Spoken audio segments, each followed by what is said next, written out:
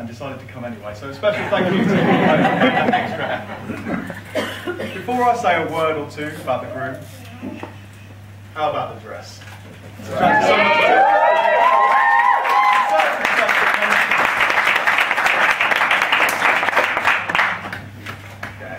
Everything about this wedding, I think you'll agree, has been absolutely beautiful. Mammoth effort, and it's just come off so nice. I couldn't wish for anything better for my best friend. Especially since for a man who swore he would never get married, he's taken to the institution of marriage quite well, I think. I hope the excitement doesn't detract too much from remembering the meaning behind the festivities.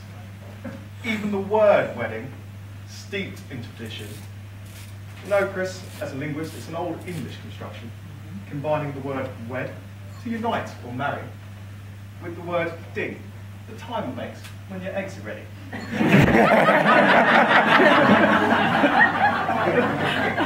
When Chris asked me to be his best man, I immediately thought of this speech. I saw it as an opportunity to talk about a great hero of mine. A wonderful, handsome, kind-hearted man who was admired by many. Then I showed the first draft of this speech to my partner Lucy, and she said to me, "For once in your life, Chris, stop, don't talk about someone other than yourself."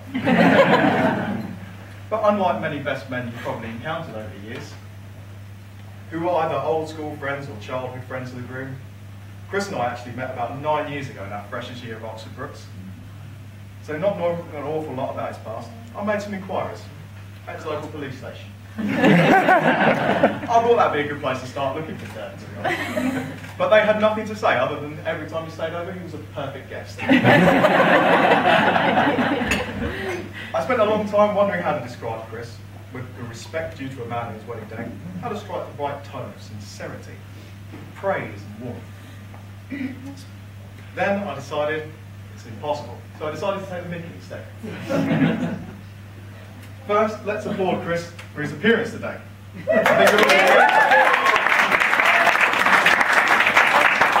think you all agree he looks wonderful in his wedding suit, and let me tell you, he has tried very hard to stay in shape for today. In fact, for a long time now, he's observed a very strict fitness regime, which is even better when I consider that on our first day of university, when a fresh-faced 19-year-old Chris was handing out boiled sweets from a saucepan to his new housemates and their parents with a cheeky, boyish grin. Robbo will agree, we all thought it'd be him wearing the dress today.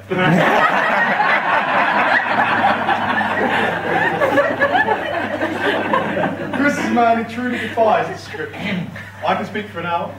Don't worry, I'm not going to. And when I'd finished, we'd be no closer to grasping the essential essence of my dear friend. And yet, miraculously, he can be described very neatly with a single, internationally recognised hand gesture. But seriously, Chris has been like a brother to me, and I, for one, am very grateful that I can be part of their special day. So finally, I'd like to give the newlyweds the traditional best man's wish for good luck, good health and happiness. May all their troubles be little ones, and I'm sure you'll agree that Chris and Tash are a well-suited, ideal, perfect couple. They thoroughly deserve all the happiness they're going to share together. So ladies and gentlemen, thanks for listening. Could you please all stand? Raise your glasses to the wonderful people without whom none of us would be here today. Ladies and gentlemen, to the bar staff. Yay! To Chris and Tash, the bride and groom. Yay!